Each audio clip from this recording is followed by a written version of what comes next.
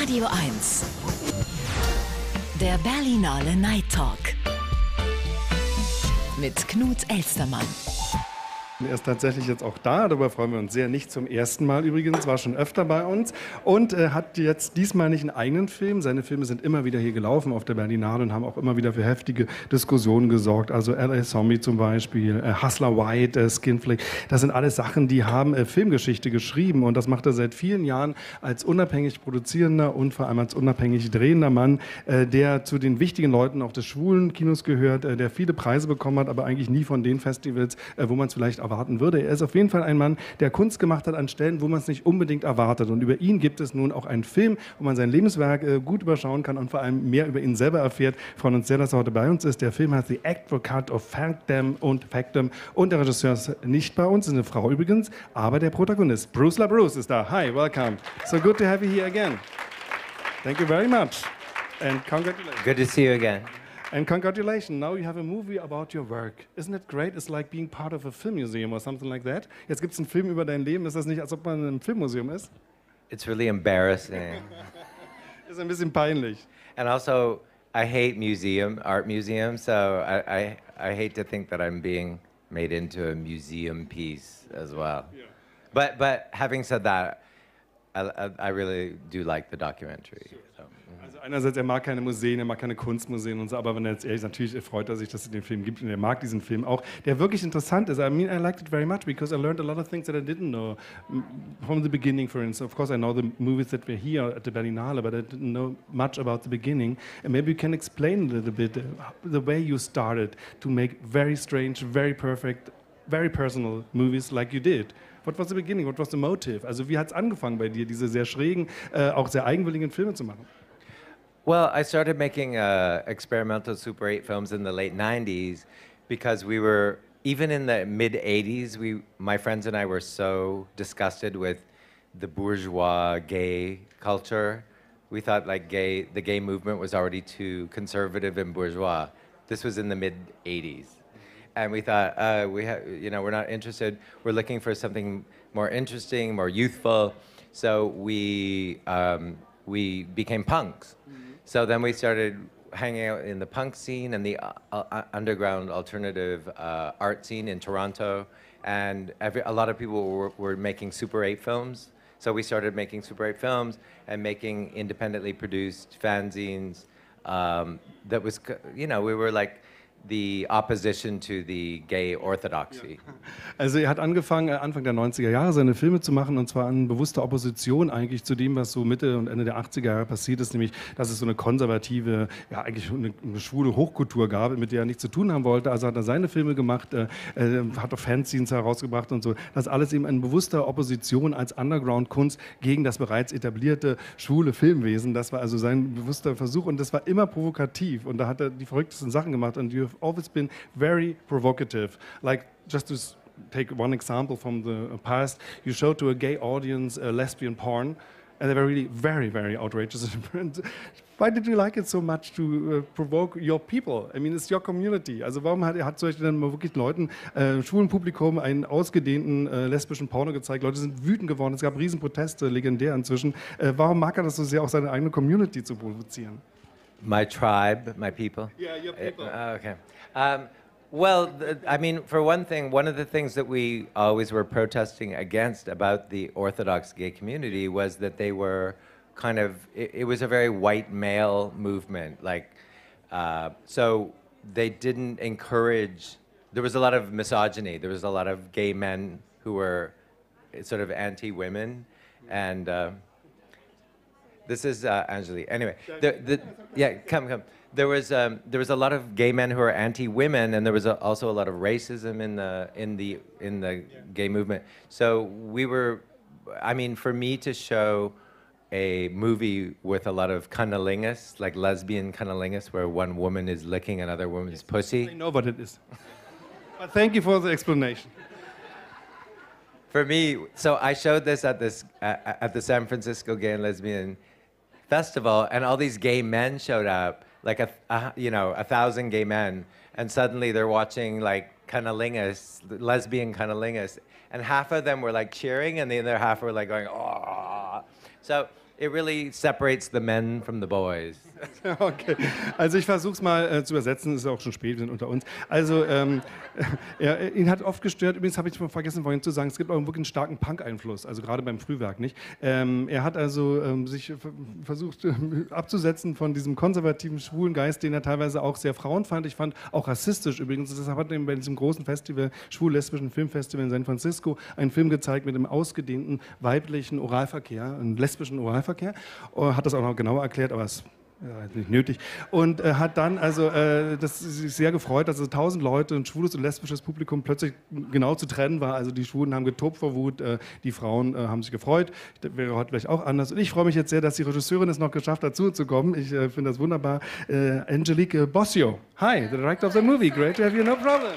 Sorry, I'm very late. So. It's good to have you here. Thank you so much. You made that movie about LaBruce, and I will ask you, of course, first of all, what do you like so much at him? What is so fascinating at that guy? He's a filmmaker. It's very difficult to make a movie with filmmakers. You know that because they know everything. Put the camera there, do that and that and that. Well, I didn't know much about you, to be honest. I knew your films, but there were parts that I didn't know at all. So when I was making the documentary, I was discovering stuff that were really fascinating to me, because I think he is a priori full of contradictions, but he's not. He's one of the most honest artists I think I've known.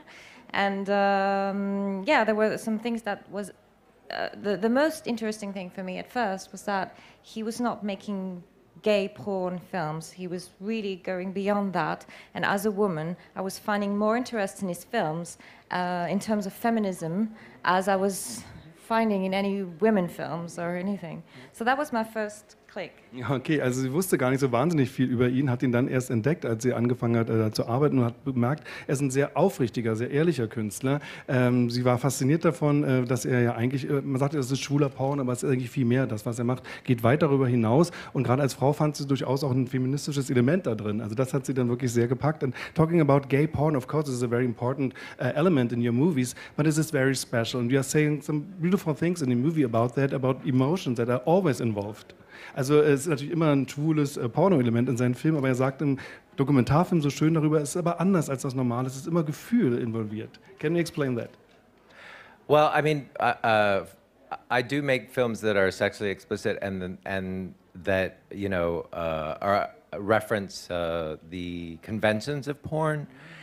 But I also try to make them romantic, because I think people have this idea that porn or anything radical, extreme fetishes, that they're done by people who are freaks, who don't have like normal human emotions. But actually, there's a lot of humanity involved in making. The people who make porn are human beings. The people who have extreme fetishes are human beings. They have the same emotions as everyone else. So I think that's one important thing to get across, you know.